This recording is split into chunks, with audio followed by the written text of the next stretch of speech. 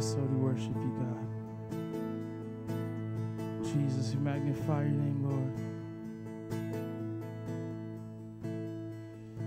Lord, there's no one else like you, God. Lord, you're the beginning and the end, Father God. You're the Alpha and the Omega, Lord. You are all-powerful, Lord Jesus. That's why we worship you today, God. Lord, you are our refuge. You are our strength, God. Lord, you are great, Lord. You are awesome, God. You are mighty, Lord Jesus. Lord, there's no one like you, God, on this earth, Lord. And we lift our voices to you, God. To you, Lord, because you are the one that gives us life, Lord. You are the one that sets us free, God. You are the one that delivers us, God. Lord, you are the one that gives us strength when we are weak, Lord. You are the one who loves us when we don't have any love around us, Father God. You are the one who accepts us when nobody else accepts us, Father God. Lord, and we just want to thank you tonight, God, for who you are, Lord, for who you are and what you've done and what you're going to continue doing tonight, Lord, and for the rest of our lives, Father God. For you are the God who was, you are the God who is, you are the God who is going to be. In the name of Jesus, God, we magnify your name, Lord Jesus, and we declare, Father God, that you are great, that you are mighty, and you are awesome, God. Thank you, Lord. Yes, Lord. How great is our God. Sing with me, how great is our God, and oh, see how great and how great is our God. The splendor of the King, the splendor of the King, clothed in majesty. Let all the earth rejoice. Let all the earth rejoice. He wraps himself in light, and darkness tries to hide, and trembles at his voice, and trembles at his voice. How great is our God? Sing with me, how great is our God, and oh, see how great, how great, how great is our God. Sing age to age he stands. From age to age he stands, and time is in his hands, beginning and the end, beginning and the end. The Godhead three in one. Oh, Father, Spirit, Son, the Lion and the Lamb, the Lion and the Lamb. How great is our God?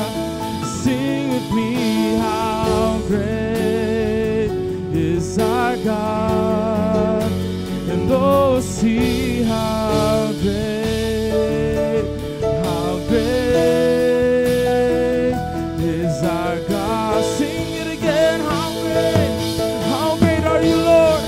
How great is our God. Sing with me, how great is our God, and oh, see how great is our God. You're the name above all names. You're the name, and you're the name above all names. Yes, you are.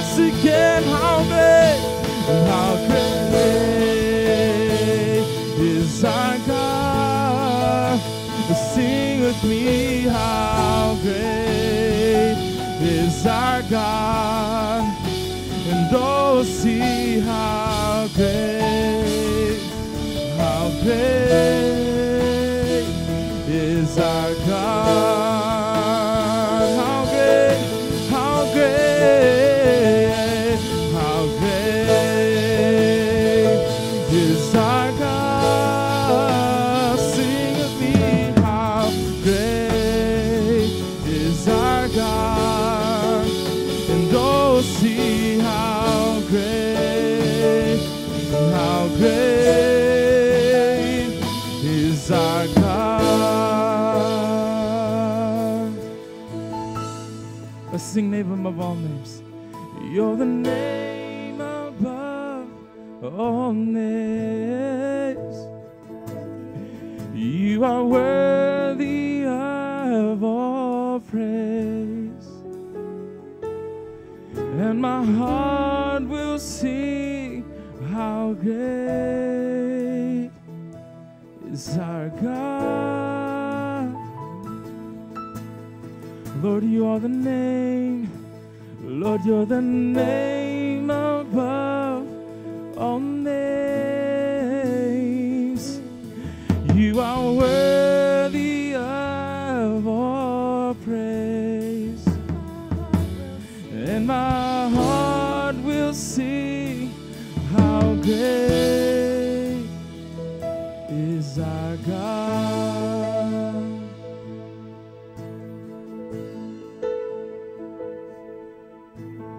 Jesus.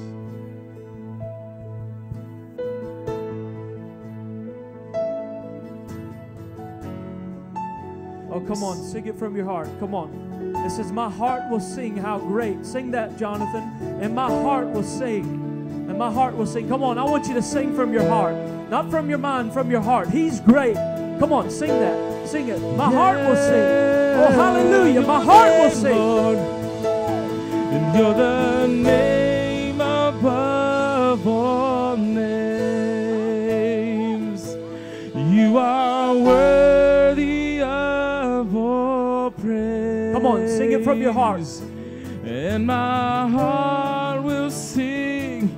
And my heart will sing. Come on, my heart will sing. And my heart will sing. My heart, my heart. And my heart will sing. And my heart will sing. Yes, my heart will sing. And my heart will sing. My heart, my heart. Yeah. And my heart will sing. How great is our God.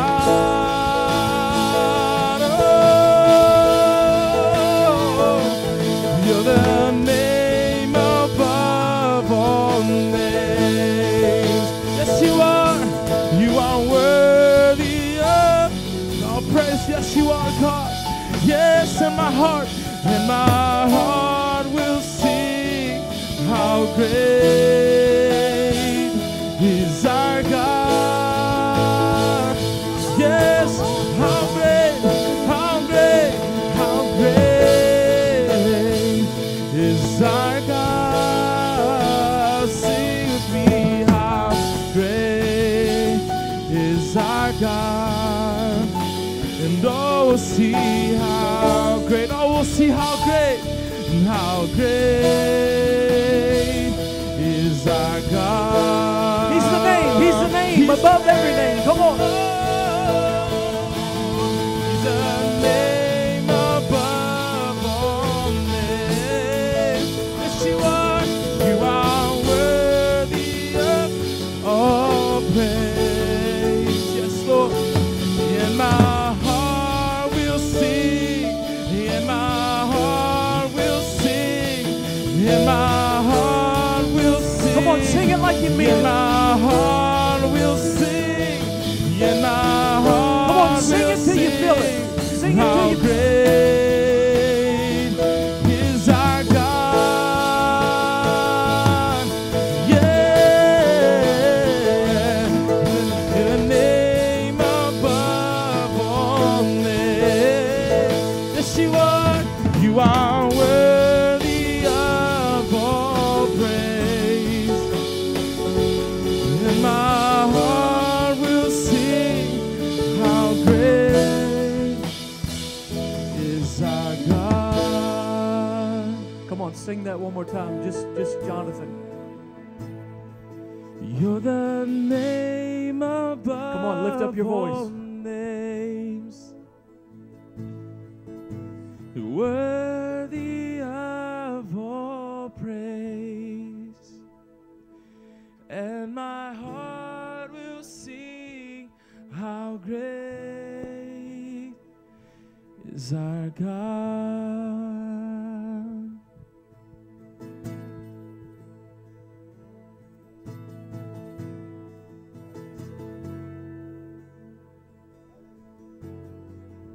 I just feel like the Lord was talking to Amanda just a second ago, and I feel like the Lord right now is healing things because you're not focused on your issue, you're focused on Jesus. And so many times we get wrapped up in all of our problems and circumstances, and we focus so much on those things and they consume us. And that's why worship is so important, that you just forget about those things and focus on the King of Kings and the Lord of Lords. And so when we ask you to lift your hands and we ask you to clap and we ask you to set your affections and your attention upon Him, it's because you become what you behold. And if you're wanting to learn how to be clean and live holy, you got to start looking into His face. And as you pierce through that second heaven, as you look past your mind and that veil in your mind, you begin to see someone that is holy, someone that is righteous, and you begin to see. The Bible says, "Look up unto the hills from which cometh your help." Your help comes from the Lord. And when you begin to set your eyes upon things that are above and not those things that are beneath, those things that are around you, you begin to find out that He is the source. He's the answer. He's the way to make yourself clean.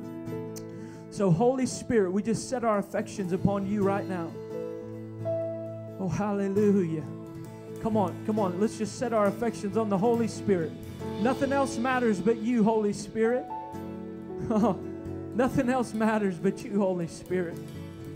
All the cares of today, they're gone because we're in the presence of the Holy Spirit, in the presence of a holy God. Oh, hallelujah. Come on, let's just worship. Holy, holy, holy, holy.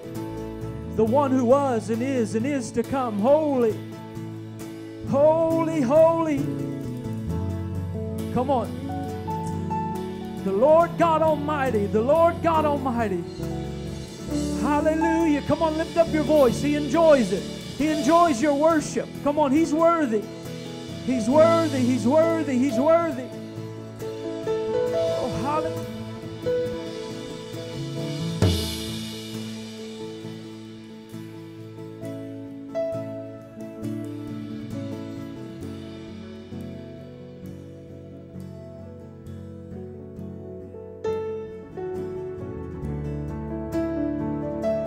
Come on, we're not going past this moment. Come on, we're not rushing anything.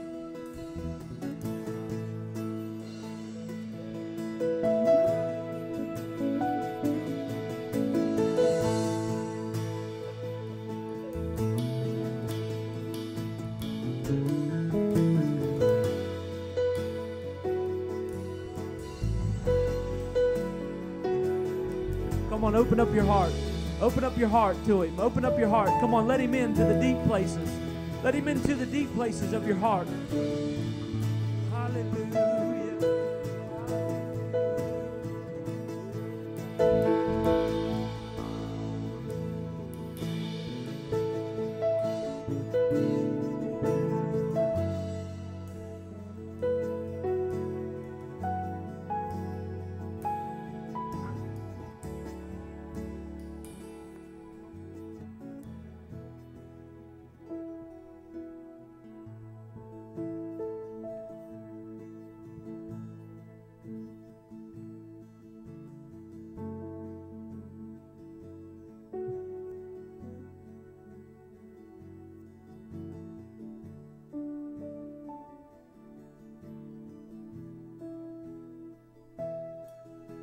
Come on, let Him know you love Him. Come on, let Him know you love Him. Come on, from your heart. From your heart. From your heart. Come on, talk from your heart. Not from your mind, from your heart. Come on, talk from it. Tell Him what He means to you. Come on, tell Him how much you need Him, how much you love Him. We need You, Jesus. We want You here. We want You here, Jesus. We want Your presence, Your glory. We want it to fill this place. Oh, Lord, we want Your presence above anything else. We want Your presence. More than good music and sermons, God, we want Your presence. More than relationships, more than anything, God, that this world could give us, we want Your presence. Oh, hallelujah. We want your presence. Come on, some of you need to fall in love with Him again. We get caught up in traditions and formalization. We need to get into falling in love with Him again.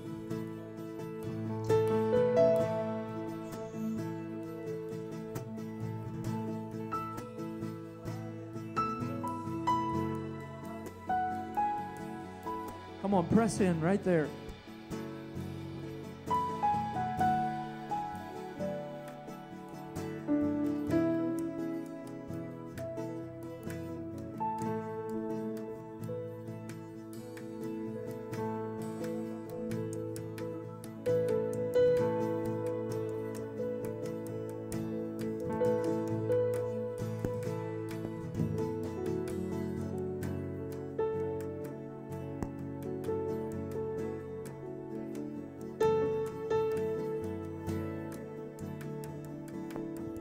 I see some of you just getting it right now. The Holy Spirit's just breaking through. He's breaking up that hard heart. Come on, we got to go further in this thing. We got to go further in this thing. He's wanting to break somebody open, break that hard heart of stone and replace it with the heart of flesh. Oh, Holy Spirit, have your way in this place. Beyond what we think or what we can imagine, God. Do beyond what we can think, ask or think. Do beyond, exceeding abundantly above all. Holy Spirit, do what you want. Heal broken hearts. I speak healing to broken hearts right now. I speak healing to broken hearts right now. I speak joy to those that are suffering with depression right now. I speak the joy of the Lord. The joy of the Lord is your strength. I speak strength into your body right now. Come on, just open up your spirit and receive the word of the Lord. I just speak joy right now to those that are suffering with depression and heaviness. I speak joy. I speak strength right now in the name of Jesus. I speak peace to a weary mind right now. Oh, come on. Some of you got to cast your care upon Him. Take those cares and just cast it to Him. Just give it to Him. Lay it at His feet. Cast your cares upon Him. I speak peace to troubled and weary minds right now. Peace, the peace of God. The peace of God that passes all understanding. I speak that over you tonight in the name of Jesus. Oh, hallelujah. Oh, I speak freedom over your life. No hindrances. No distractions. Oh, no more heavens that are brass. Open heavens over your life. Open heavens over your life to receive the fullness of God tonight. Oh, I speak to your heart to open up tonight. Open up in the name of Jesus and receive the word of the Lord. Receive the presence of a holy God. Hallelujah. Hallelujah.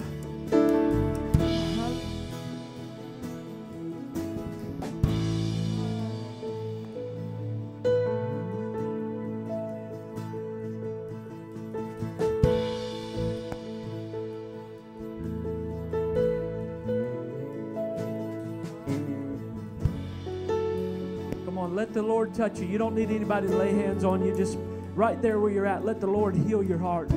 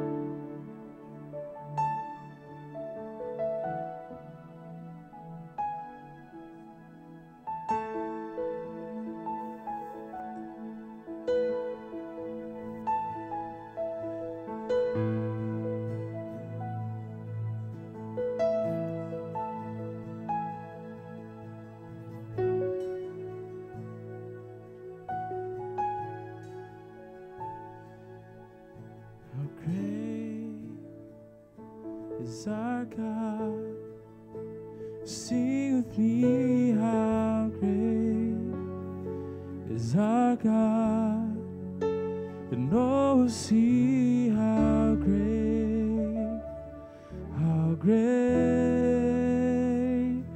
is our God.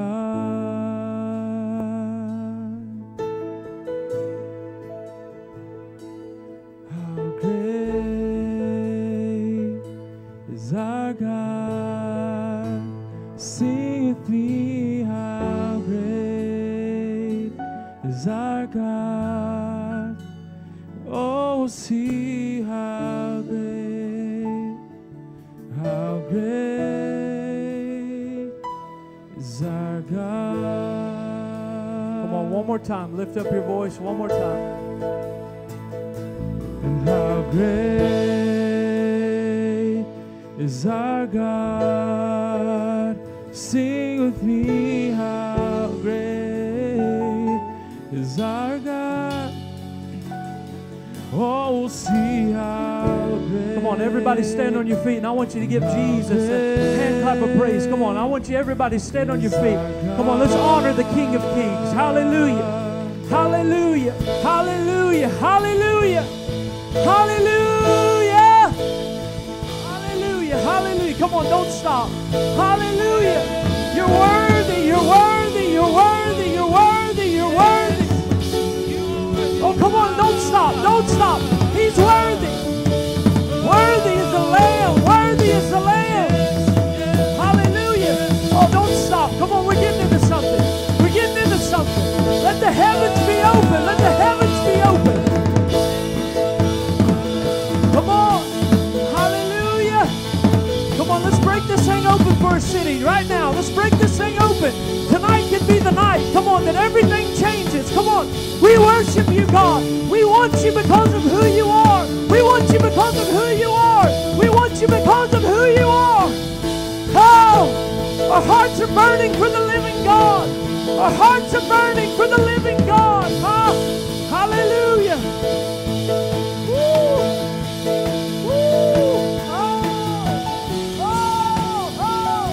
Hallelujah.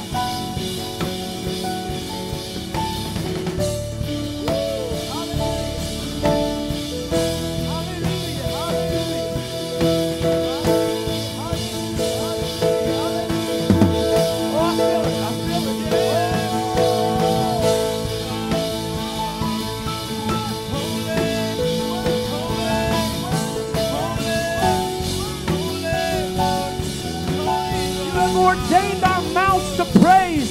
You have ordained our mouths to praise your name, the wonderful name of Jesus. Hallelujah. Woo. Jesus. Hallelujah. Hallelujah. Come on. Come on, right now, where you're at, right here. Hallelujah. Hallelujah. There's no one like you, Jesus. There's no one like you, Lord. There's no one like you, Lord. Oh, your ways are higher than our ways, God.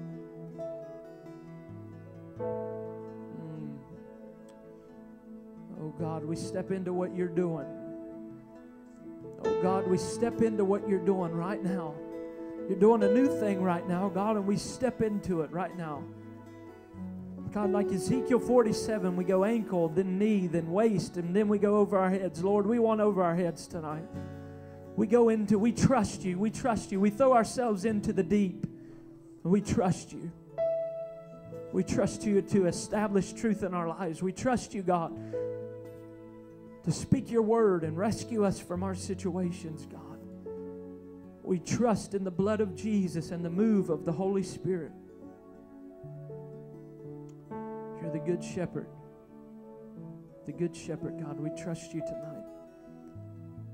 We trust you tonight. Come on, how many of you love Jesus? Would you just let him know it? Come on. Just by putting your hands together and raising up your voice. You don't have to shout. I just want you to talk to him and tell him that you love him. We appreciate. Come on. Come on, you can do better than that. Do something. Let him know he's worthy. He's worthy. We don't have you clap your hands for hype. We have you clap your hands because he's worthy. Oh, hallelujah. Come on. He's worthy. He's worthy. He's worthy. Jesus, Lamb of God. Oh, Lord, God Almighty. Hallelujah. Come on, you can, if you don't mind, just move back to this center section here and begin to fill it up. Get your Bibles and things ready to get in the Word. You got to understand that every Tuesday night is going to be different.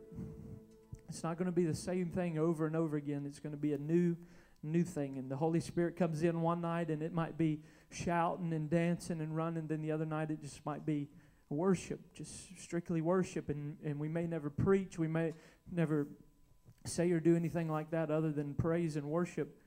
But tonight I feel like I've got something to share with you. Last week we went into redigging the wells of the authority of Scripture, and we talked about Martin Luther, and I realized some of you were in convocation and you missed, and we understand that. So I'm going to go back. I'm going to hit a couple things there. Then I'm going to transition into the Word tonight. But before we do that, I just want to, and Michael, if he'll get ready for the video, is it still good to go? The video? If he will get that ready for the screens, I want to invite you, and if you're in Cleveland, this is a commandment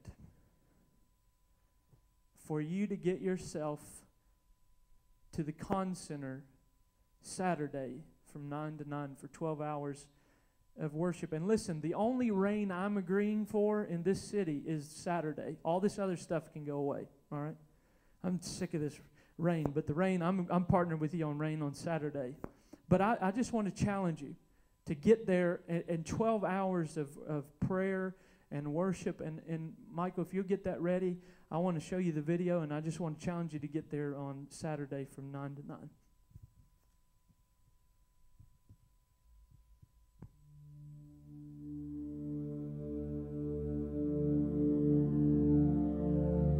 They heard a sound in Jesus' day, but they couldn't identify the sound. They missed it. They even heard the sound of John the Baptist. They heard the voice crying out, but they couldn't get it. You must hear the sound of the Spirit. You must hear the voice of God saying, "Come to me." You must hear Him. You must hear the sound of heaven drawing you. You must hear the sound of His presence. You've got to get to that place where nothing matters but the voice, the sound. You must get there. It must drown out all else in your life. All the cares, all of your other desires, all of your passions, everything else has to be brought down to a level where the loudest thing you hear is His voice saying, "Come, come, come."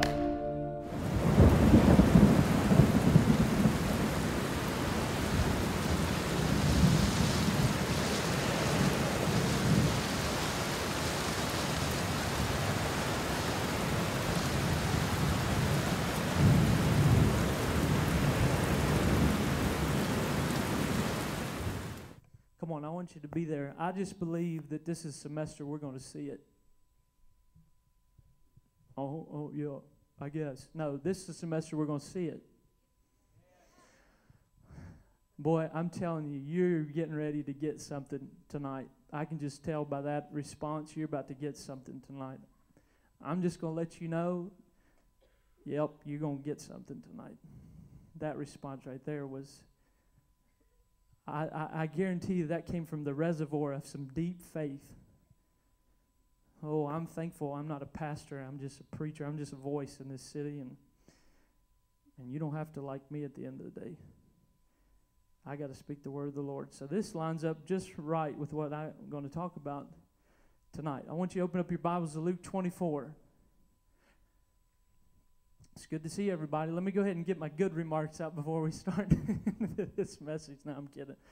Tonight's message is actually going to be encouraging, but I always just let you know that I don't know which way it's going. Tonight I'm going to preach out of my spirit, and I can't tell you what this thing sounds like. I've never heard this sermon before, so we will see where we go with this tonight. I'm excited about what God's doing in Cleveland. I'm excited about what God's doing in my life. I'm excited about what God's doing in Cleveland. And I'm glad you're here. And I'm glad that you're going to be a part of it. And we're going to see it in our day. We're not going to have to wait a bunch of years. And we don't have to spend, listen, I'm telling you, we don't have to spend hours and hours in prayer. It's here. But the problem is we've got to have faith to partner with the word spoken over this city. And I've talked about this many times. And I'm going to dig into this thing again. Last week, we dug into this well called the authority of the Scripture, and I talked a little bit about Martin Luther and how that Martin Luther, he was hated because he challenged the political system of his day. And he came against those that were using the Bible and religion for profit. And that's P-R-O-F-I-T, not P-R-O-P-H-E-T. It's profit. And they were trying to make money off of it, and they made it this elitist machine. And he just challenged that whole system. And he made people realize that they were not saved because they came to a man. They were saved because they came to the cross. And he began to identify with the people, and he said, listen, these people, and he even says it in some, when you study his life, that he even talked about that people can set in services during his day, and for years and years they could go to church and never understand one thing that happened in service. And so what he did is and they began to hate him, and they began to ridicule him, so much so that they wanted to kill him. So in fear for his life, his friends kidnapped him and took him and hid him away. And while he was hidden, he translated the Scriptures. And then the story really begins to unfold. Once he translates the Scriptures into German, then the average Joe can have the Scriptures. And they said, and history tells us that when the ordinary people got the Word of God where they could understand it, the Reformation could not be stopped. That's powerful. The Reformation had started when God put the burden on one man named Martin Luther. Reformation is not when we get a bunch of people together and start changing things. Reformation first starts here in the heart. And Martin Luther began to let God deal with him, and he began to challenge the system, and then it led to the translation, and the Reformation couldn't be stopped when the Word of God got involved. And then I talked about the power of the Word, and the Word being the covering of your life. And we talked about Proverbs 29:18, and I broke the Scripture down, and I want to share it with you, those of you, and just hit it real quick. If you've got pen and paper, I want you to put this down, and you need to study it out yourself. But the Proverbs 29:18, where it says, where there's no vision, the people perish. And I'm just recapping last week so we can connect it with this week. But the Bible says, if you look up the meaning of the word vision, it actually means where there is no divine communication, the people perish. So, and then you look up the word perish, and that actually translates naked. So where there's no divine communication, the people are naked. And so I began to ask the Lord, what does this mean? And he told me, he said, Mark, he said, it's what happened in the garden when Adam and Eve fell. He said, when Adam and Eve fell, what did people say they do? They broke fellowship with God. And so when they broke fellowship with God, they got cut off from divine communication. And what the Bible says, they were naked and ashamed. Lisa, did you dye your hair purple? What is that on your head? That freaked me out. I thought she dyed her hair purple. Sorry, I got distracted. Whew. I mean, anybody else got purple hair, I'm good with that. I was just like, wow. But anyways, where there's no divine communication, the people are naked. And what the Lord began to show me is when Adam and Eve fell, they got cut off from divine communication. And then what happened is the Bible says, and they were naked and ashamed. So immediately God institutes a plan for their nakedness. And what's he do? He kills the lamb, and then he takes the lamb's skin and he covers their nakedness. And so what the Holy Spirit said to me is, how do I get my people back in the glory? They got to put on the lamb. And that's what we talked about last week, and that's what you've got to live by, is you got to learn how to put on the lamb. When you come up against a situation where you don't know how to handle, you got to get in the Word and understand how to put on the lamb. And so putting on the lamb is salvation. Romans 13:14 says, put ye on the Lord Jesus Christ, and you'll not fulfill the lust of the flesh. And so he's saying, put on the Lamb of God. And that Lamb is the Word, and we know that. I'm not going to break all that down, but you study that out.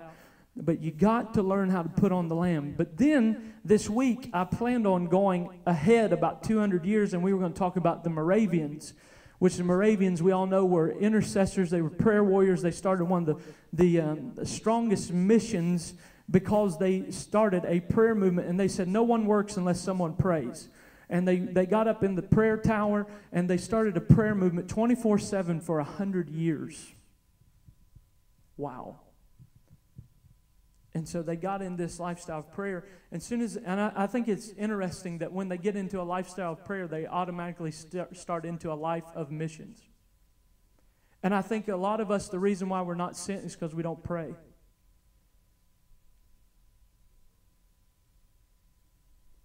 All right, you can have that one for free.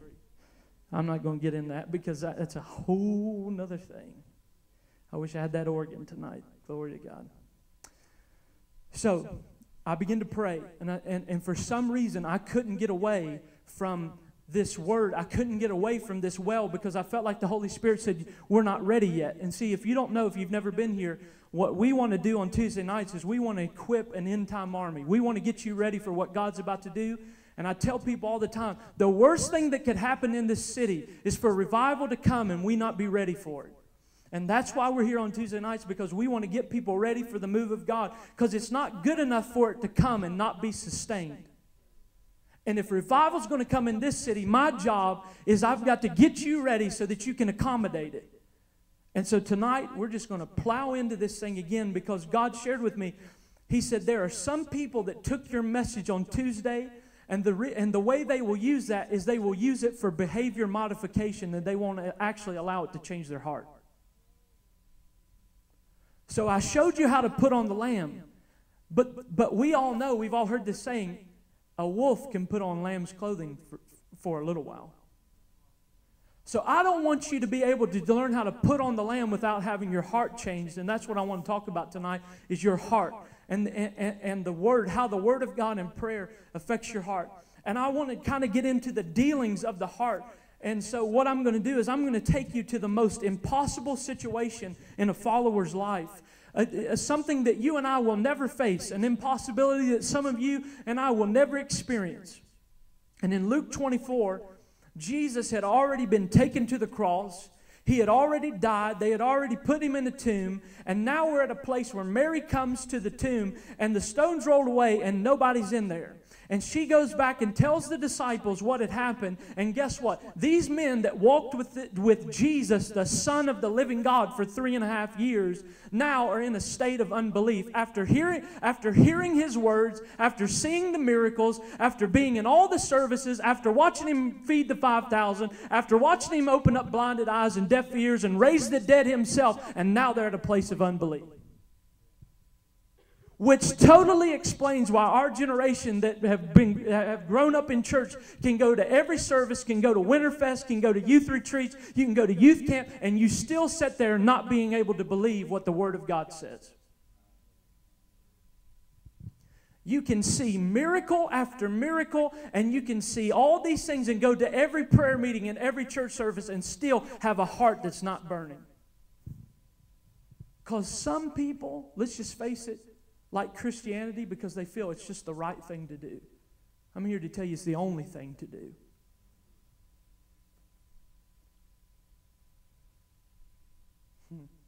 Holy Spirit, I pray for your anointing and I pray for your grace on this word. Come on, some of the intercessors, you just begin to pray. And I pray for an anointing that will destroy every yoke of bondage of unbelief and doubt in the name of Jesus. And I pray for this word to go forth like a sharp two-edged sword. Your word is a discerner of the thoughts and the intents of the heart. And I pray for you to go deep, Holy Spirit. I pray for you to go deep inside the hearts of all of these men and women that are in this room. And God, I ask that you accelerate their maturity so they'll be able to handle what you're about to do. Because God, I just believe you're about to pour out your Spirit on this city like what's been prophesied for hundreds of years, God. The prayers that have been prayed, they're getting full. The bowls are getting full, and you're about to pour it out, God. And I pray for our hearts to be ready to receive.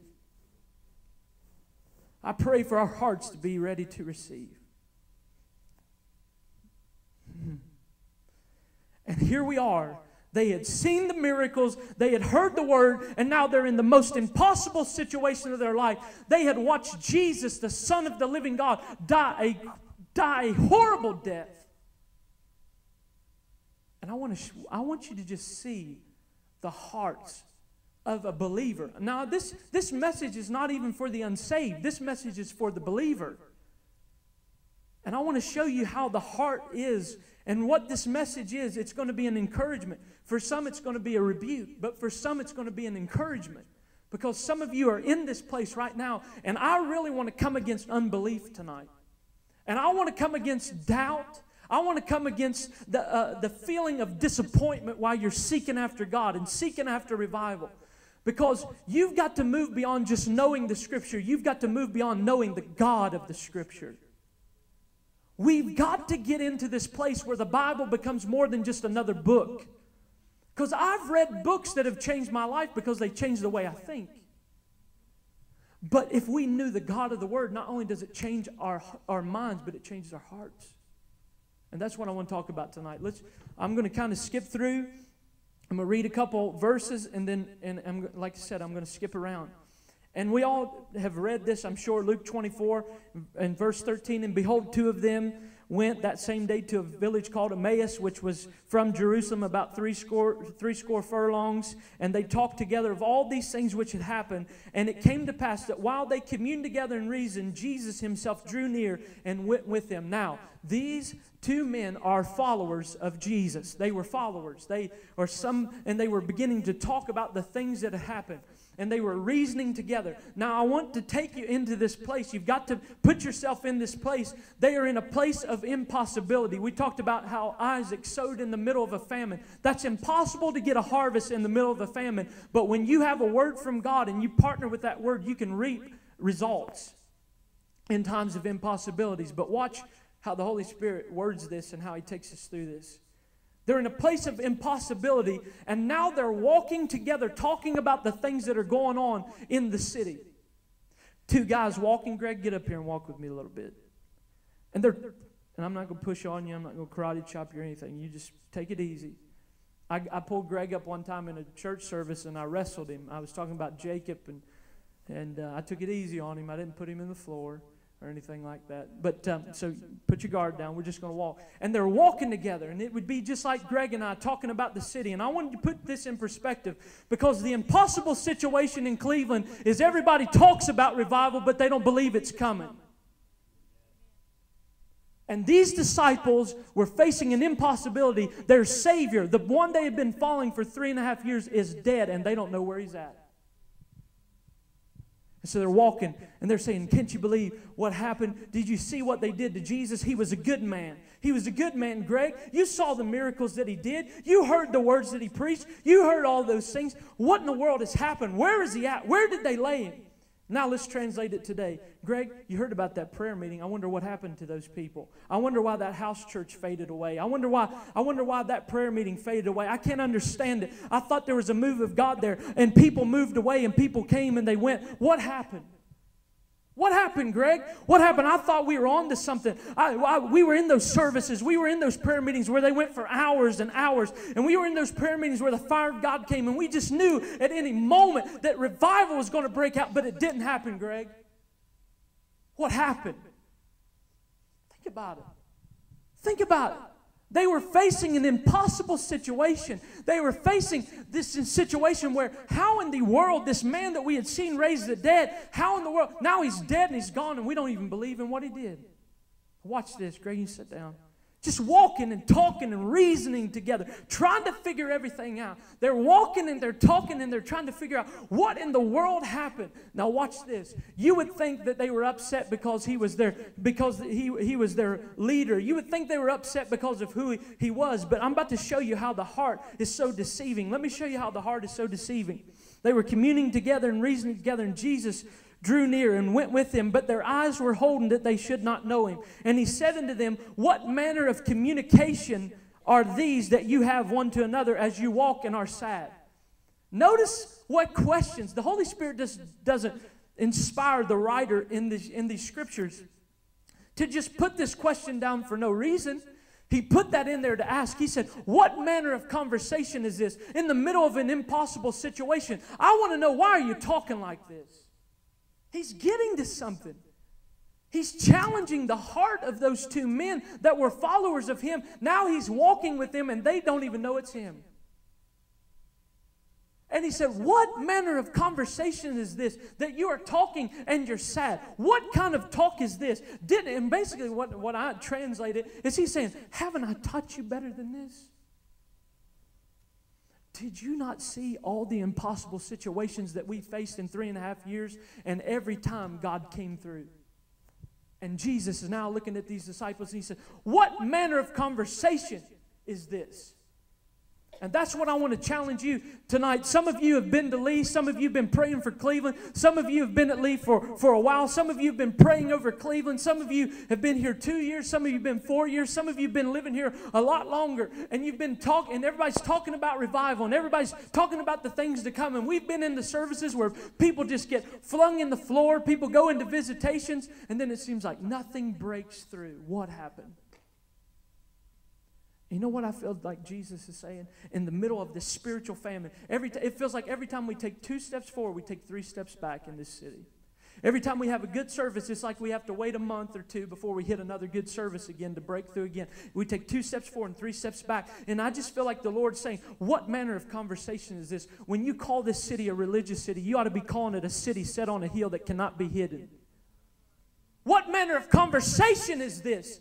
You're talking about how religious this city. You should be moving in faith, and faith calleth those things that are not as though they were. And Jesus asked these men in the middle of an impossible situation where they were covered in unbelief. He asked them one question: what manner of conversation is this? What about at your home? Those people that you have already wrote them off. You said, there's no use for me to even witness to them. There's no use for me to even tell them or invite them to church or invite them to something that's going on, an activity that I'm participating in my church. Why even invite that friend from Lee University? Why even bring that family member to this event? Why even do it? And Jesus comes to you tonight and he says, what manner of conversation is this? And look what they say. They said, are you a stranger? Have you not been in this city? Don't you see the condition where we're at? We've been following this man for 3.5 years, and all of a sudden now it's over. We've been following this man who did miracles. And you read the scriptures. I'm not going to read all of it. I'm just going to paraphrase. And they said, and he said, and Jesus looks at him and says, well, what things have happened? He asks him again. He's getting to the heart of the matter. He's asking questions not because he doesn't know.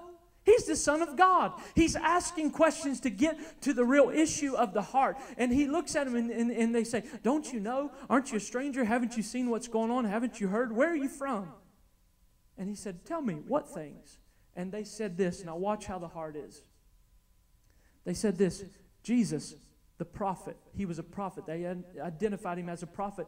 And the Bible says that he had power. He was mighty in deed and word before God and all people. And now this man that had moved in power in word and deed, now the chief priests have taken him and they have crucified him. Don't you know what's going on? Now think about it. Think about what it would be like to follow somebody, knowing that he's the Son of God, and that hope that's in. I'm walking with the Son of God, and you're seeing him open up blinded eyes and heal deaf ears and making the mute to talk, and he's talking, and crippled people are walking, and he's stopping the funeral procession, and he raises the little boy back to life again. They had seen those things, and now it's over. Just like that. 3.5 years gone in a day. And they're saying, what in the world's going on? And they had told Jesus, said, look, this is what happened. But watch this. Let me show you this. And we're going to read this. Here's what Jesus was getting to. But we trusted, verse 21. But we trusted that it had been he which should have redeemed Israel. And beside all this, today is the 3rd day since these things were done. I did a little word study here. Keep that scripture up there. That word redeemed there, I looked that up and I wanted to see if that meant salvation or what that meant. But it was actually an indication for a restoration of political power. Some of you are going to get this in a minute. They said he was a prophet. He did mighty things. But we trusted that he would do it the way we thought he should do it.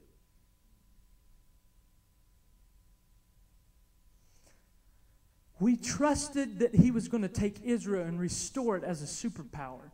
We thought that He was going to rise up and that we were going to push back our enemies and we was going to take this land and we were going to take over the world. We thought He was the one that was going to set up that kingdom, that everlasting kingdom. And we thought all these things were going to happen, but now He's dead. And all that started with one misconception. And I talked about the first week. How many of you remember it? I talked about the misconception where they wanted to be like every other nation. They wanted to be like every other nation. They were governed by prophets, but they said, it's not good enough anymore, Samuel. You didn't raise your sons up in your ways. They don't judge like you would have. We want a king like other nations. And guess what God said? I'll give you what you want. And they got a king like all the other nations. And they got a king, and they recognized the king as somebody that had power, that was somebody that had all authority. He was somebody that had all the riches. He was the one that commanded everybody, and everybody served him. And that misconception came that they got Saul, a king like other nations, and what happened was when the real king came, they couldn't identify him. Because he wasn't like all the other kings from other nations. He was coming as a servant, humble. Isn't that crazy? That a misconception from 1,000 years before had carried over until now, and they were looking for the king that was going to restore and make things like Saul or David to be a superpower. And guess what? Now the king had come and gone, and they couldn't identify him. They were upset. And they said, we trusted in this one thing. Said he was a prophet, yes, but we trusted that he was going to do it the way we wanted him to do it. Doesn't that sound like us?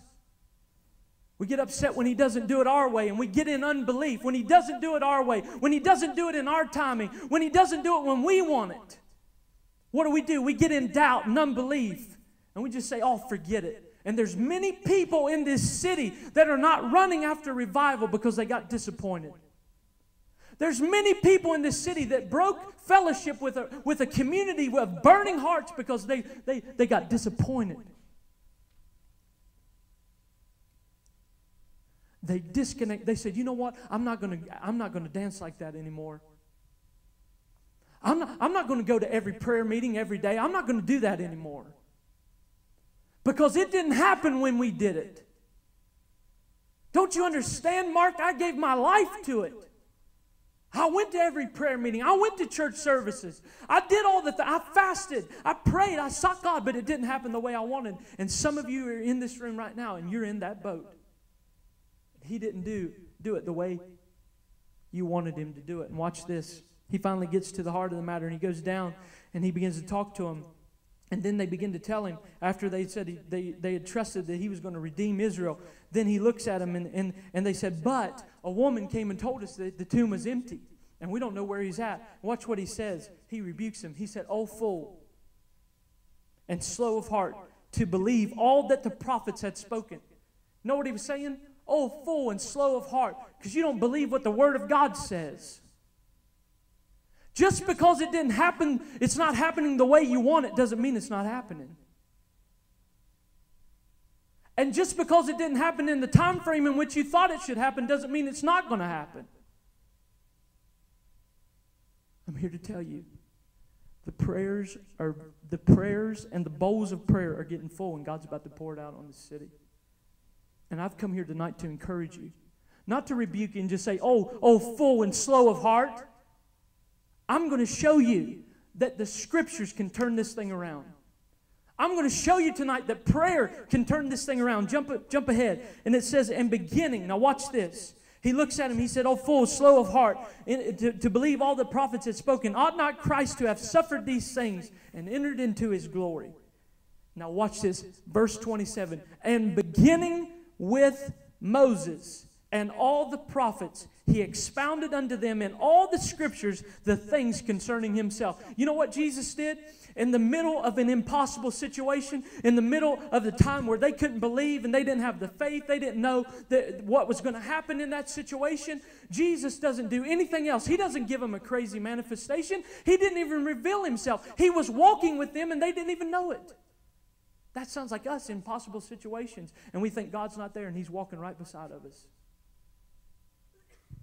We get in these incredible, impossible situations. And we think, oh, God's so far away and He's right there in our face. I'm telling you, at least I'm encouraged. Because I know what it's like to face these impossible situations. I know what it's like to have to stand up here on Tuesday nights and talk to a bunch of people that don't believe what I say. I know what it's like. I've been doing it for years. But I've come here tonight because God said He's going to change some hearts tonight. There's some of you in here, you've been having trouble believing. It's because there's no consistency in prayer life and in the Word. And we're going to fix that tonight. We're going to fix that tonight. And He began with Moses. That meant He started in Genesis and He went all the way through the prophets. All the way up into Malachi. Could you imagine what that conversation looked like? In Genesis 3:15, the seed of the woman, that was me. When God told Him to institute the Passover, that lamb, that was me. I'm telling you, oh God, I feel it. I hope somebody will help me shout here in a minute. He looked, and He took him over into Deuteronomy. He said, you know, when God spoke to Moses and said, I'm going to raise up a prophet like unto Moses, he's going to lead the people, that was me. He went over into Isaiah and he said, you know that scripture where He says that He was wounded for His transgressions, bruised for your iniquities, and the chastisement of my peace was upon Him, and by His stripes you are healed. You know those stripes I took on my back 3 days ago? That was me.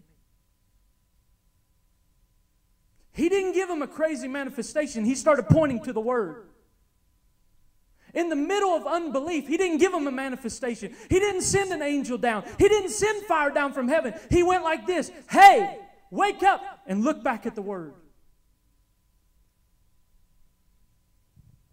Because right now, the condition of your heart, if an angel came down, you'd worship it and not God because your heart's not ready. God knows what He's doing. So I'm here to tell you in Cleveland, don't think this thing's going to look flaky. It's going to start with truth. It's not going to start with angels ascending and descending visibly to all of us. It's not going to happen that way. You're not going to see some crazy, wild thing. It's going to start right here. I'm telling you, this is the Word of God. I'm telling you, what He's speaking through me tonight. Will visions and dreams happen? Absolutely. I'm not saying they won't. But it's going to start when we start looking back here. Because what did He do in the most impossible situation? He started showing them where He was. And then, could you just imagine, He took him to Malachi and He said, and the Son of Righteousness rising up with healing in His wings. He said, that was me. Here they are. He started with Moses all the way up to Malachi. And He showed him. That was me. Watch this. and so it got late. And the two men, they were walking. And the two men said, don't go, don't leave. Come in, break bread with us. And the Bible says that as they broke bread, that Jesus appeared to them. Listen, here's what I'm going to tell you. When we start looking here, that's when we're going to start seeing revelation. Some of you in here are seeking for experience without first starting here. We're trying to jump ahead. God's not going to let somebody that's immature handle the precious things of His Spirit. It starts here. He's not going to pour out a miracle ministry through your life until you have established a relationship here. Don't expect to participate in what God's about to do if you haven't started here. Forget it. Because what God's going to do in Cleveland is going to be solid. That it's not going to have, there's going to be no question about it. We're going to be able to point to that thing and say, this is God. When it comes in your dorm room, you'll be able to point at it and say, that's God. When you're driving in your car and the Holy Ghost comes on you and the hair stands up on the back of your neck, you're going to be able to say, that was God. And He's going to give it to the people that are mature in His Word. We were in a roundtables meeting today, and they were talking about the different seasons of Cleveland. They were talking about the different seasons that have come and gone. And they said that Michael Obie, I don't know, is there somebody here from Michael Obie's church? Where's David at? You're from Pastor Michael Obie's church, and they meet in this facility. And they were talking about how he was talking about seasons, different seasons that come and go. And if you don't know who Pastor Obie is, he's a man of God. He's a man of prayer. He's a prophet for this city and for the nations of the world. Just because he doesn't have a TV program, that's not what qualifies prophets. Prayer is what qualifies prophets. Hearing the voice of God is what qualifies prophets. He's a man of God. Oh my God. Whew. Holy Ghost, help me tell the rest of this. Talking about the different seasons that we've come and gone in. And they have been talking about that Friday, this Friday, right? Am I telling this right? This Friday starts a new season. I don't know if you've felt it or not, but there's an urgency.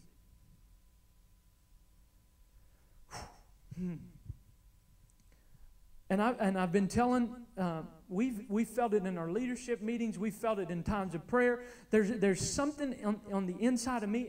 And what kills me is I feel like Noah, and I'm about to tell you the rest of this. They said that we're going into another season, and Pastor Obi, I don't know, maybe you can confirm this, but he's been talking about Noah. And Noah had 100 years, but God says we've got 100 days. Watch this.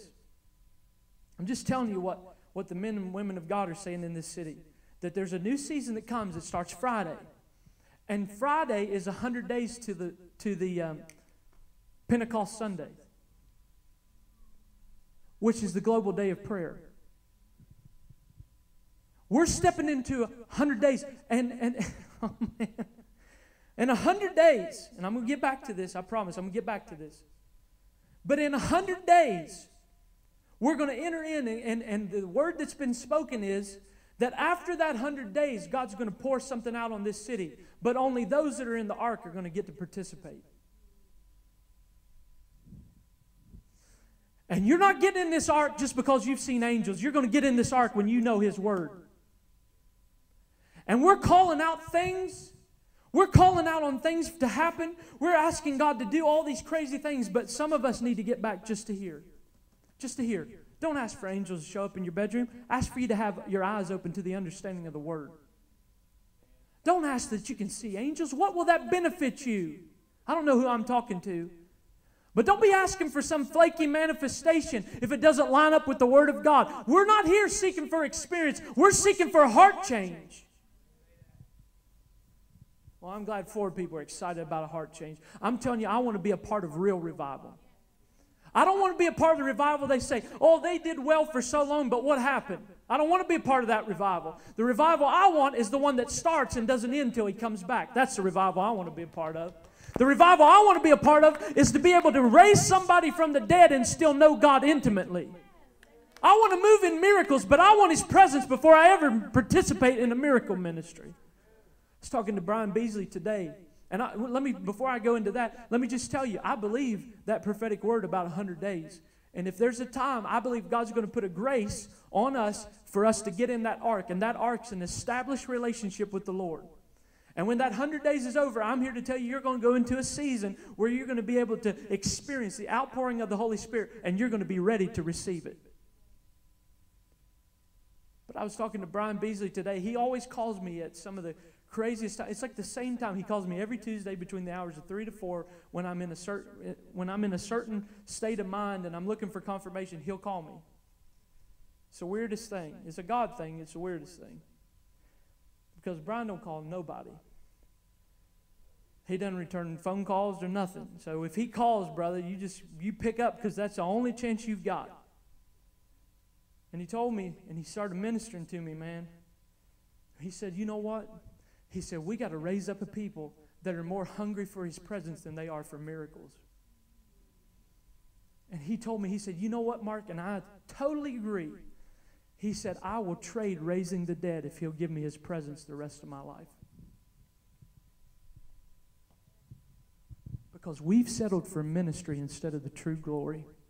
And ministry's been the Lord over our lives instead of Jesus being the Lord over our lives. And I'm here to tell you, we're not raising that up in this ministry.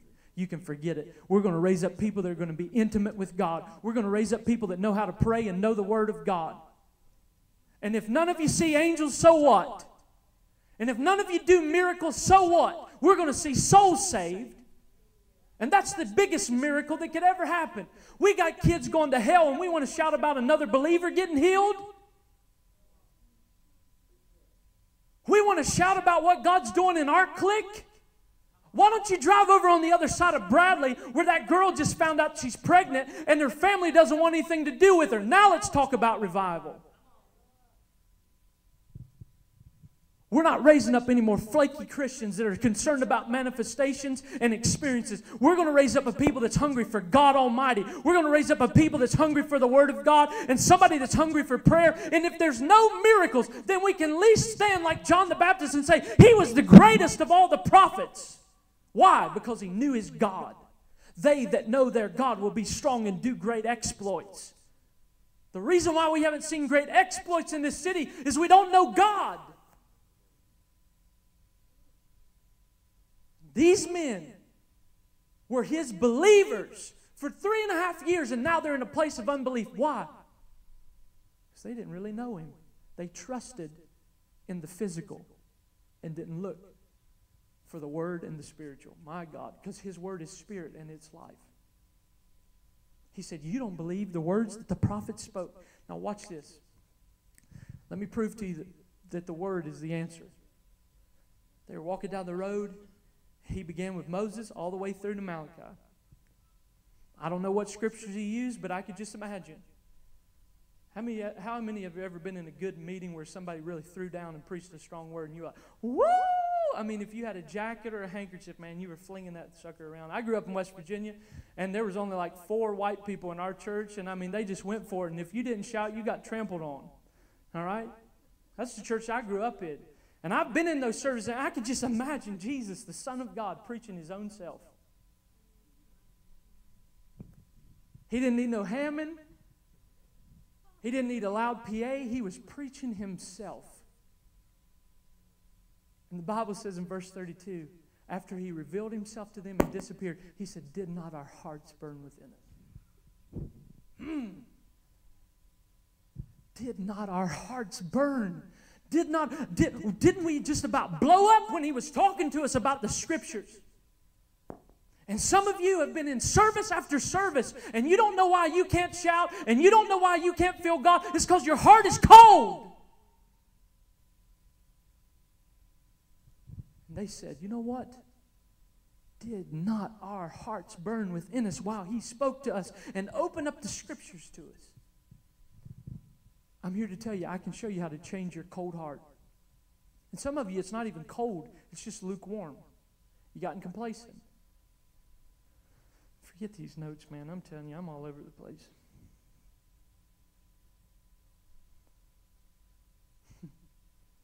But he revealed himself, and he said, and he began to preach, and they said, did not our hearts burn? And some of us are looking, you're waiting for that service to happen that's just going to mess you up and make you on fire for the rest of your life. But I'm here to tell you, it doesn't happen that way. I went to Winterfest every year in my high school career. Drive all the way from West Virginia to Knoxville looking for a fix. I was like a crack addict. Load me up. Load me up. Give me what you got, Jesus. And when it runs out, guess what? I live like hell the rest of the year. I had a parent come to me one time in our youth ministry. And they said, we took our kid to Winterfest, and he went with you guys. And he was doing so well for 3 weeks. And what happened to him? Now he's back living like the devil. He cusses all the time. He disrespects me. He was doing good. I'll tell you what happened. He said, and he claimed to have gotten saved on that trip. I said, no, he didn't. Try to tell somebody's mom that their son didn't really get saved. Bless God. You know, and they put on that religious voice. I mean, it all changes. You see the devil come out of them.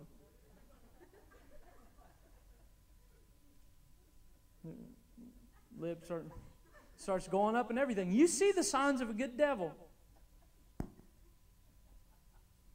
Come on, some of you know what I'm talking about. You've been in those churches. Mr. Self-Righteous. And I told her, I said, you know what happened? Your kid thought he got saved. He got his emotions stirred.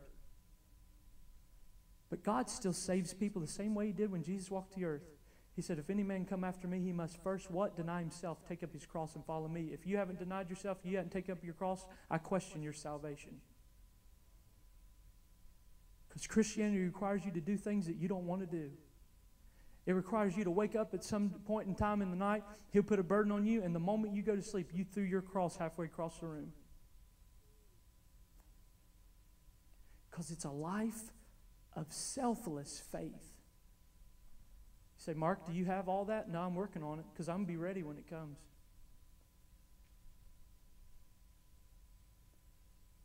I want to get to that place where I'm so moved by the Word of God that nobody can shut me up. I want to be able to walk into a church that's so cold, so dark and full of sin, and be a burning and a shining lamp. If it takes going to a desert, that's where we'll go.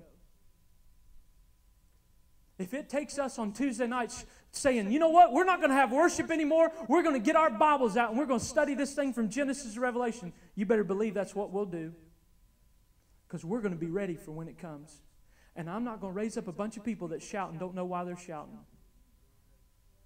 And I'm not going to let anybody come up in here and call themselves a revivalist and call themselves called to Cleveland and be able to sing about the blood and not have it applied on their lives. It's not going to happen in this ministry. I don't care how many prayer meetings you went to. I want to know what you're doing when you're all alone. I don't care about how many I don't care. Listen, I love Greg's prayer meeting, but if the only time I pray is at Greg's prayer meeting, that's not going to cut it. Now, do I believe that you can go to certain events and get yourself stirred and get back? Absolutely. If you're having trouble, and now I'm going to get practical. We got to get back to the Word. The Bible says that they were walking with Him and talking with Him. That's prayer.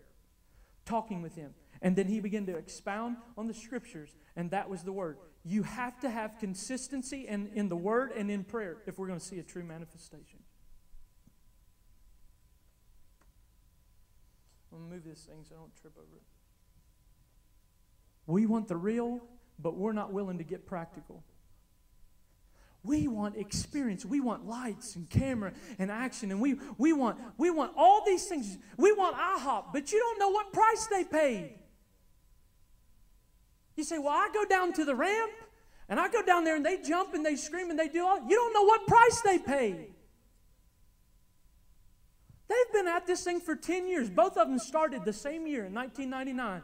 They've paid a price. You just don't walk into a room like that and start shouting for no reason. There had to be a price paid. And that's why God put you in this city, because somebody in this city's got to pay the price. We can't settle for shouting. That's why we've missed it, because we've shouted so much we missed it.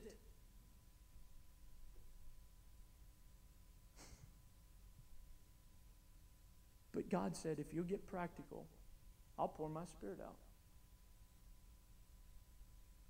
I'm telling you, it's practical, man. It's not difficult.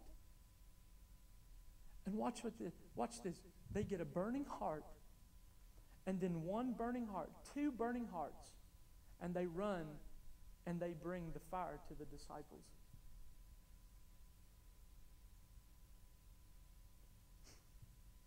That's why I've always said, don't look for revival at Convocation. Look at it at the road of Emmaus.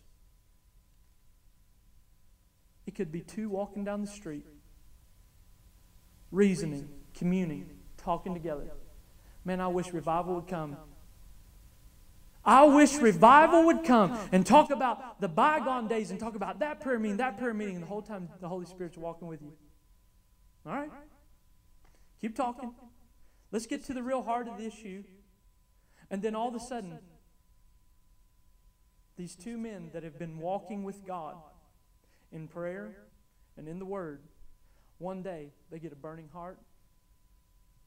And a burning heart, guess what? Turns into a corporate burning.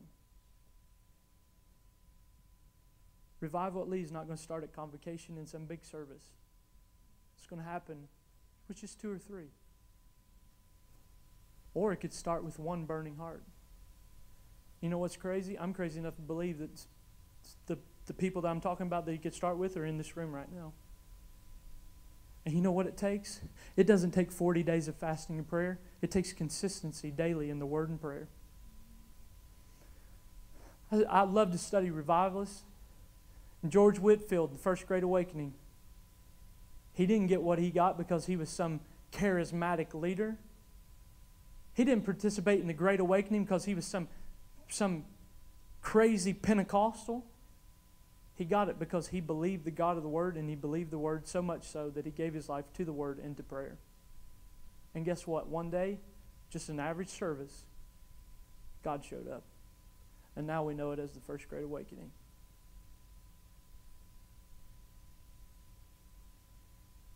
David Hogan. How many's ever heard of David Hogan? In Mexico. Crazy man of God. Crazy looking fella. I mean, seriously, if he walked in this room, some of you would be like, I mean, he's a wild looking guy. And he says, you know what? It's crazy. Started off with just a handful of people, them seeking God. Prayer meetings. The Word. And then he said, one day, I just keep on remaining faithful, just doing what God told me to do, just walking. And he said, then I looked back, and I realized my ministry had now reached to 100,000 people.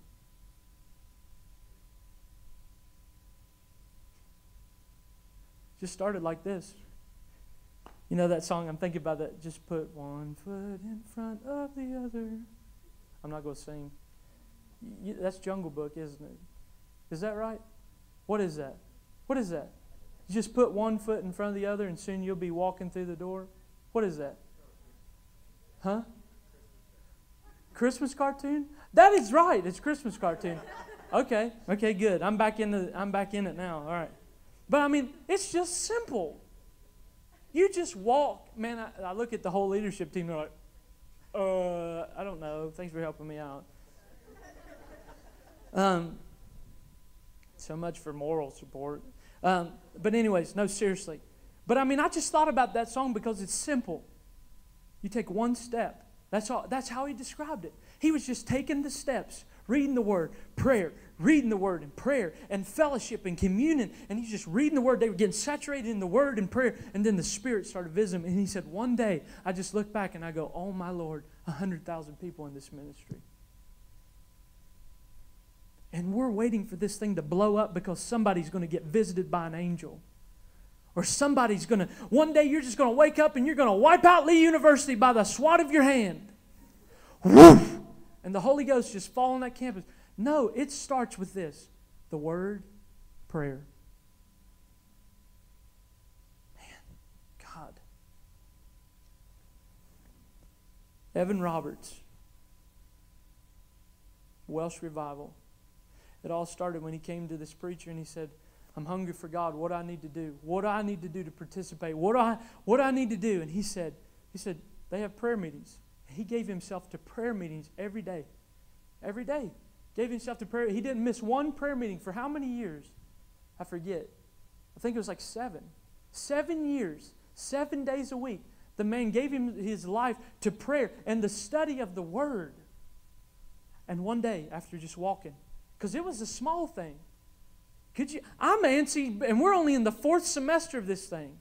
And I'm already antsy going, God, send revival. Come on. I mean, come with it. We got to have it now. This man went 7 years just taking step after step. That's why God has already taught me that I don't need to look at numbers because one day it's just going to drop. You know, at first, when I first started this ministry, we had more people on stage than we did in the audience. I mean, there was 15 honking people on there. And 4 in the pews. And that was including me and my wife and Mark. Well, no, there was about 8. But still, there was 15 on stage. But it was good times, wasn't it? We got in here and we sought God. And then God started adding people. God started bringing people here on Tuesday nights. Not so we could have a crowd. Because He wanted to get the right people to raise up some revivalists that can sustain this thing when it comes. That's all He's looking for. He's not looking for thousands in this city. He's just looking for a few. I get up here every Tuesday night. We get up here every Tuesday night and we pour our guts out. Why? Because we believe in this thing. I'm not having service because I need another service. I participate in too much of those things. But I believe in this thing. And we're going to change things. And we're just going to walk. We're just going to keep walking. We're going to get established in the Word and in prayer. And we're going to keep walking this thing through. And then one day we're going to look back and we're going to go, oh my God, what happened? And be walking with burning hearts. You're not going to struggle with the things you used to struggle with because you got a burning heart. You're not going to have to try to shake yourself to get up for Thursday 6 a.m. prayer anymore because you're going to have a burning heart. A burning heart will get you up 6 o'clock in the morning. A burning heart will get you to service when you don't feel like it on Tuesday nights. A burning heart will cause you to pray for somebody when you need prayer yourself. A burning heart will cause you to start doing missions. I've seen people get radically saved and the fire of God get on their life, and before you know it, they're in another country. I've seen it happen. And some of us feel like we're stuck, and you say, I've been going to services, I've been doing this and that. And God said, it's simple. You don't need to make a bunch of adjustments in your life. You just need to get to know me. We make this thing difficult. You don't have to speak in tongues for 12 hours on a Saturday and then fast for 40 days to get this. No, it's just one step at a time. The Word and prayer. And then one day, guess what? We're going to walk in this place and we're all going to have burning hearts. And you're not going to have to rely on my anointing to burn. You're not going to have to rely on the worship to burn. You're going to have a burning heart. And when we get in here, we're going to have a good time. And we're going to have testimonies. We're going to hear about souls being saved. We're going to jump and we're going to scream. But the problem is, guys, we're comparing this thing to other cities. We're in a birthing stage right now. And that's why it's so important for us to start. And I'm being very practical, and I want to be. This is not me, but I'm being this because this is the way the Holy Spirit wants it to be. We got to start now, right here, with the Word and prayer. I challenge you to have daily times of prayer and reading of the Word. And I want you to watch over the course of just a few weeks. I want you to see how crazy your life will shift. You'll begin to see things in the Scripture. I know it's 9 o'clock. I'm not going to apologize because this is what the Holy Ghost wanted to do. And right now, we've been waiting for some crazy service to take place to make a shift in your life. And the Holy Spirit says, I'm making the shift happen right now if you'll just obey this word. It's going to be like a 180, a complete turnaround just because you get these two things right. The Word and prayer. You want to have a burning heart? Got to get in the Word. Because faith comes by hearing, and hearing by the Word of God. We all know that. And faith is what allows you to have access to God. Without faith, it's impossible to please God. You can't touch Him without faith. You can't understand Him. You can't perceive Him without faith. You can't receive anything, listen to me, from God without faith. Because the Bible says anything apart from faith is sin. We got to check ourselves. You know, the greatest sin in our life sometimes is not the things that you think it is. It's where you doubt God's Word in your personal life. That is the worst kind of sin. Stand on your feet. Worship team, if you don't mind, Jessica and all of you get up here because I really feel like the Holy Ghost is going to pour out His Spirit. Some of you in here, you need that shift to take place. And it starts when you get a burning heart. It starts when you make a decision on the inside that I'm going to follow Him. I'm going to take up my cross. I'm going to deny myself, take up my cross and follow Him. Not doing Christianity. Keep your eyes up here. You've seen people walk around and get instruments on. You've seen people play music. You focus on what God's saying right now.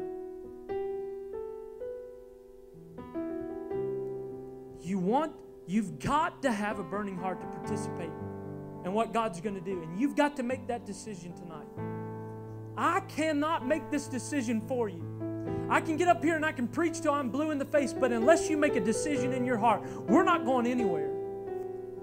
But I just feel the Holy Spirit saying tonight, I'm shifting things, and if you'll partner and go with me, we're going to see God do and what He promised for this city. Just the Word of God and prayer. It's simple, Mark. It's not. You don't have to be super anointed to receive something from God. You just got to have faith. You got to have consistency in the Word and prayer. And some of you have been disappointed over and over again with relationships, with finances, with different situations and circumstances. And you're looking for answers, and you're saying, I'm trying to adjust this, and I'm trying to adjust that. Maybe I shouldn't have hung out with that person. Maybe I shouldn't have done this, and maybe I shouldn't have made that decision. And God said, no, it's not that difficult. Just get in my Word. Just begin to pray. And I'll I'll change things. I'll move for you. And guess what? You don't have to have big bubbled up faith where you can just you just walk in a hospital one day and just start cleaning out things. You don't have to have that kind of faith. It starts with that decision. God said, if you have faith the grain of a mustard seed. You ever seen a mustard seed? It's the tiniest seed. God said, if you have that, please come down a little bit. He said, if you just have that small seed of faith, just a little bit. If I can, just give me something to work with. Guess what? Your faith can be increased just by one scripture. I mean, has anybody ever done the lucky dip? Where you just flip it open and like, pow, and you're like, woo! And I mean, you just feel it. I mean, I call it the lucky dip. You just open it up and boom, there's something that talks to you. Now listen, I don't recommend that all the time. Sometimes it doesn't work. But I mean, I believe God's done that to me to build my faith. I mean, it's just like you go, wham, boom, woo! I mean, it's on you because you're like, that's for me. And that scripture comes alive. And now all of a sudden God has something to work with. Could it be that the reason why we're not seeing God do what He wants to do is because He has nothing to work with? That's why I'm telling you to get into the Word, get into prayer, and that'll give you something for God to work with. When we go to Rain, Greg, we're not going there just to listen to worship. We're going there on a word. We're going there to pray because we got a word from God. We're going to Rain not so we can jump around and shout, although that's going to happen. And the glory's going to fill that place. But we're going to go because we got a word. God's going to pour His Spirit out on that campus. That's why we're going. We're going because there is a prophetic destiny for that college. And we're going to go and shift that thing because we got a word. That's why we're here in Cleveland, because there's a word spoken over this city. And we're going to keep being consistent in prayer and in the word, and we're going to keep going after this thing. And guess what? We're here because we got a word, and we're going to give Him something to work with. Jesus said, when the Son of Man comes back, will He find faith on the earth? He's looking for faith. But you don't get faith outside of prayer and the word. I want to pray for those of you tonight. I want to lay my hands. Jason, if you get up here, Greg and Mark, leadership, I'm going to lay my hands on anybody in this place. Now, if you need healing, by all means, get up here. Well, I want to pray because I can believe God to heal your body. I believe it. If you want prayer for your body, get up here. I'll pray for you. But I want to pray for those that say, Mark, tonight, I want to make that decision because I've got to release this. I'm telling you, my heart's on fire like it's never been before. There's an urgency release, and I've got to get it into you. I've got to get it into you. We're at the verge of this thing. We're days from this thing. At any moment, this thing could break open and change our lives for the rest of our lives. Oh, man, this is good. I just heard this. Prayer and the Word is what makes you known in heaven. I want to be known in heaven. I want to be known in heaven. Because when I'm known in heaven, He'll move on the earth. Because the eyes, it's back to the heart. The eyes of the Lord run to and fro throughout the earth. I say it all the time. They roam to and fro throughout the earth to show Himself strong on whose hearts are perfected towards Him. We got to get burning hearts. Oh, come on. We got to have burning hearts. We got to have burning hearts. Our heart cries out to the living God. We've got to have burning hearts. Hearts that burn. Hearts that say, you know what, it's 6 a.m. in the morning and I'm going to go and I'm going to pray. Hearts that say, you know what, on Tuesday night, I know I got a bunch of stuff to do, but I'm going to make time to go and get with a corporate body, and we're going to go after this thing. I'm going to make time. I'm going to make sacrifices. I'm going to deny myself and take up my cross. I'm going to fast when I want a Big Mac. I'm going to fast when I want some ice cream. I'm going to fast when I have all these desires. I've got a burning heart, and nothing's going to stop what God wants to do in my life. If that's you, I want you to get out of your seat. I want you to get up here. You say, Mark, I got to have a burning heart. I can't go through another semester. I can't just go through the motions another semester. I want a burning heart. I want a burning heart. I want to give my life to prayer. I want to give my life to fasting. When you come up here, you're saying, I'm making a decision that I'm going to serve God. I'm going to give Him my heart. I'm going to burn. I'm going to burn. I'm going to burn like never before. Come on, lift up your hands right now. We're going to burn. We're going to burn this semester. We're going to burn with fervor. We're going to burn. We're going to burn. We're going to pray like we've never prayed. We're going to get into the Word of God. We're going to allow the Scriptures to be illuminated. We're going to get in the Word. We're going to burn like never before. Come on, I'm going to have the leadership flow and go, and you go to who the Holy Ghost is leading you to, and I want you to lay hands on them. But we're laying hands on every person in this place. We're going to have burning hearts. Come on, call upon the name of the Lord. Say, I want it. Tell Him you want it. Holy Spirit, I want it. I want it like never before. I want a burning heart. I want to know you in your word. I want to know you through prayer.